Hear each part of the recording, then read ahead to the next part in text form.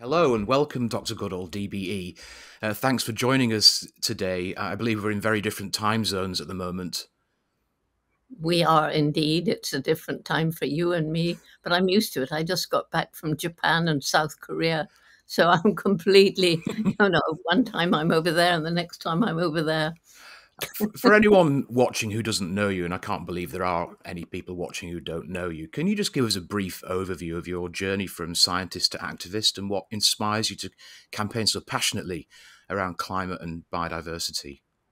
Okay, well, there was a time before 1986 I thought I'd stay at Gombe National Park studying chimpanzees forever. They were the best days of my life.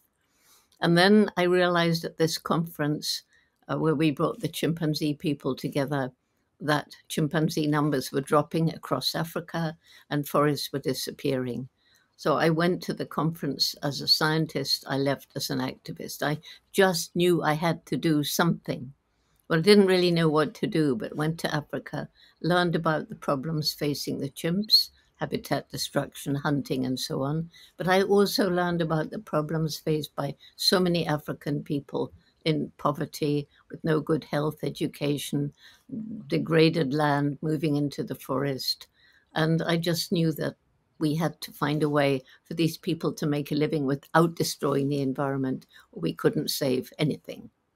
And has that worked? I mean, have we managed to give people a good life and also start to preserve biodiversity?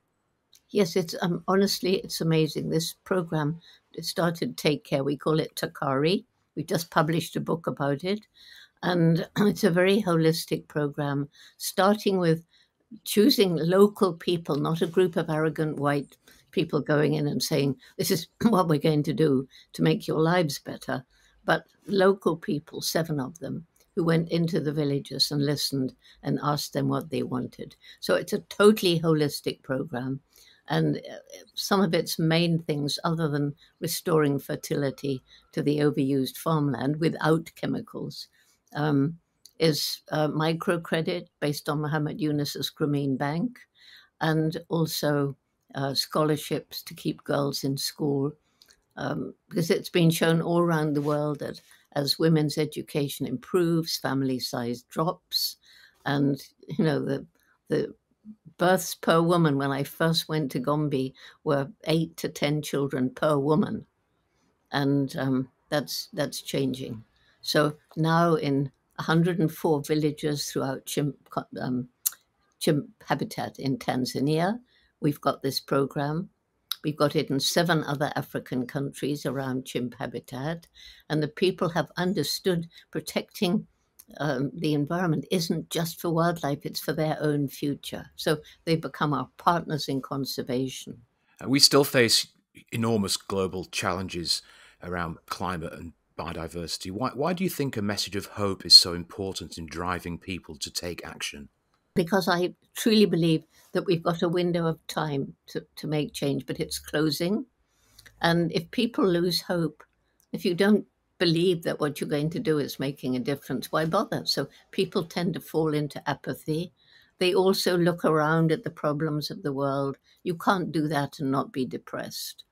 And so I say, no, you can't save the world, but you can do something in your community. Get a group of people together, do what you care about, what you're passionate about. And so many people have told me that they promise now they'll do their bit that they had given up. So, and also my biggest hope is in the youth. We've got our youth program, kindergarten through university, now in 69 countries, and it's growing all the time. That would be the Roots and Shoots program. The Roots and Shoots program, yeah. Could you just explain to us how that's working to educate and engage young people? Yeah, it started, it actually began in 91 with 12 high school students in Tanzania who were, they were very upset about different things going on around them, the poaching, the illegal dynamite fishing, destroying the coral reefs, the street children sniffing glue with no homes, uh, terrible treatment of stray dogs, or different things. So I said, well, get your friends together. And so we had a meeting of 30 young people. And we decided the most important message was every day you live, you make some impact on the planet, and you can choose what sort of impact you make. And because I learned in the rainforest how everything is interconnected, we decided every group would choose a project to help people, one to help animals, one to help the environment. And so I think it's because they can choose. They then discuss, roll up their sleeves, and take action. And you said that's now active in 69 countries Yes. And growing. across the world. Yes, across the world. I mean, in some countries, there's only one or two groups, but that's the start. And in about 10 countries, it's really strong. It's really strong in America, Canada, Austria, Australia, getting stronger in Germany and France, growing fast in the UAE, right across China. And I've just been Japan and South Korea, where groups are growing. Young people seem to have taken the initiative. They're really grasping the nettle that our current generation of leaders has refused to grasp. That's a wonderful thing. Yeah, it is indeed. And, you know, I truly believe that people have to change from within. So you can yell at people and you can point fingers and you can blame them and tell them to change. And most of them aren't going to listen. So for me, it's telling a story that reaches the heart. And I had a wonderful story from a CEO of a big international company when I was talking to a group of them. And he said, Jane, I've been really working to get my organization more ethical in a country where we source, in the supply line, in my offices, and the way we treat our customers. One, seeing the writing on the wall that we're using up natural resources too fast. Two, consumer pressure. People are getting more aware and they want to buy products that are being ethically produced. But he said what tipped the balance was my little girl of 8. And she came back from school one day and she said, Daddy, they tell me that what you're doing is hurting the planet. That's not true, is it, Daddy? Because it's my planet. That reached the heart. Yeah, stories are a really powerful way of reaching out to people and getting them to really understand what's going on. Now, we were talking about corporate responsibility, and I think you said that it is the responsibility of businesses to lead the way in the race to net zero. But how important is collaboration with, I guess, the enemy to some extent They are in, enemies. in, in accelerating this change? Well, I think, you know, one of the most important things is collaboration and partnerships. People have been working on all these different problems, but so often in silos. And, you know, so you may solve one problem. And if you're not looking at the big picture and working with others, then you may not realize you're causing problems somewhere else. Like, oh, we've closed down a coal mine. Great, all these CO2 emissions not going into the greenhouse gases. But if you're not looking at the whole picture, what about the people who lose their jobs? And if you had the big picture, there are people training those whose industries have closed into alternate jobs. So you could have done both together. I recently had the privilege of seeing wild chimpanzees for the first time in Uganda, in Chumbora Gorge in Uganda, and it was a moving experience for me. And I think that it's important for people to have contact with nature to really understand what we're doing to nature and what we stand to lose. Absolutely. And did you know that today is World Chimpanzee Day?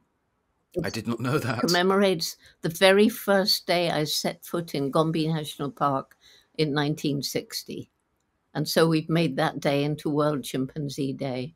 And there have been things all over. But yes, you've hit on a real problem, this disconnect between people and nature, especially in the big cities. And if you don't understand something, you know, you're not going to want to protect it. And virtual nature isn't the same as being out and you just saw chimpanzees. You look in their eyes and it's very moving. And, you know, so we try in our roots and shoots and get little kids out into nature as often as we possibly can. So that, you know, you see, and I remember taking inner city children from the black community. I think it was New York or somewhere, it doesn't matter. And this young man who was their leader, you know, with his dreadlocks and his hood, he really didn't want to come. But then we had nets to pull stuff out of the stream, all the little wriggly things, put them into a bowl of water and look at them. And he just got more and more transfixed. And he was about 16. And he was so amazed that he invited me to the schools in his neighborhood, which, was just incredible, and came with me. So I spend a lot of time reporting on the various global crises that we face, and it can sometimes be rather, as you said earlier, depressing. But you still manage to maintain an optimism that these are challenges that we can win. Well, we can win, but there's a big but. It's if we get together and take action quickly. This is why I'll be 90 next year, but I still have to travel about 300 days a year, which, okay, I have to fly and that's bad for the environment, but I haven't been given a magic carpet yet. So, and it Yeah. does make a difference being there in person. I do lots of Zooming like this. But, you've got to wake people up. And if they lose hope, they're not going to do anything. So my recent book is The Book of Hope, and that has inspired many people to take action. That's a wonderful message. That's what today really is all about, is getting together, collaborating, using all the tools at our disposal to try and tackle these problems. Dr. Goodall, it's been a real pleasure talking to you. Thank you so much for joining us. You remain an inspiration to all of us. Well, thank you so much for taking the time to talk with me. And let's say what I say with Roots and Shoots: together we can save the world. Together we will, because we can, but will we? And then together we must.